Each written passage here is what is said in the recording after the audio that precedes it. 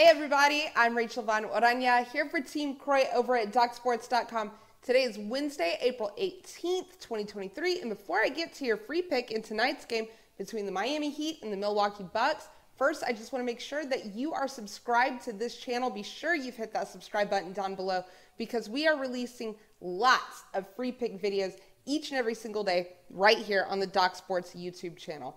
Now, Doc Sports has been one of the true betting pioneers of the sports betting industry since 1971. So make sure you've hit that subscribe button right now.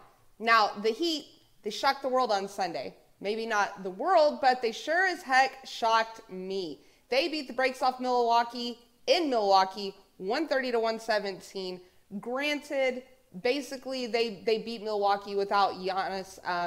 He only played 11 minutes in that game before he hurt himself. But you still got to give credit to the Miami Heat. I'm going to give credit where it's due. They were missing a big piece of their team as well. They were missing a guy too. His name's Tyler Hero, and he was, out most of the game as well. And while Giannis should eventually return to the Bucks for the playoffs this season, Tyler Hero will not. He gone. But that brings me to why I like the over in this game. The point total is set at 219 points. That's down 3 points from what it opened at. And I think that that's an overreaction by the public to the injury and status of Giannis and Tyler Hero. Now, Hero, he averaged 20 points a game this season. And Giannis, you already know he's the heart and soul of that Bucks team, averaging 31 points a game. So I totally get why their absence has led to the public reacting like that. But I'm going to take into account the fact that those two were absent for the majority of Sunday's game, and still the final score was pretty high. The Heat are obviously going to have to replace Hero's production. They're going to have to replace his 20 points a game. But I feel like the Heat guards, they handled their business. Gabe Vincent and Max Strus, they combined for 23 points.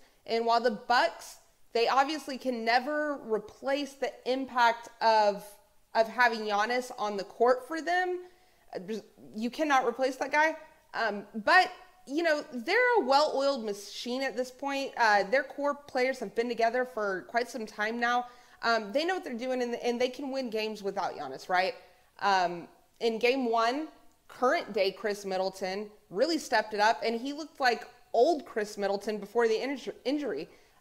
He made 12 out of 20 of his shots, got 33 points. He hit 7 out of 10 threes. And then you look at Drew Holiday, he's definitely going to have to step it up in this game as well. But he tends to understand the assignment when Giannis doesn't shoot up. He averages 19 points and 7 assists throughout this regular season. But in the games, I believe it was 11 games where Giannis did not play, he stepped it up too. He averaged 23 and 10. Plus, just look at Jimmy Butler's performance last week. I mean, if he stay hot, and I think that he will stay hot, all those things combined, I just think that this point total is too low.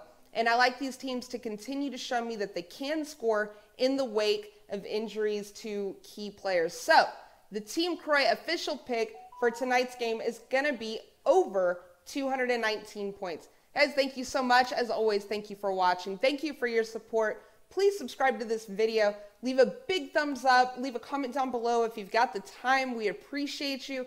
For Team Croy at DocSports.com, I'm Rachel Von Orania, and I will see you mañana.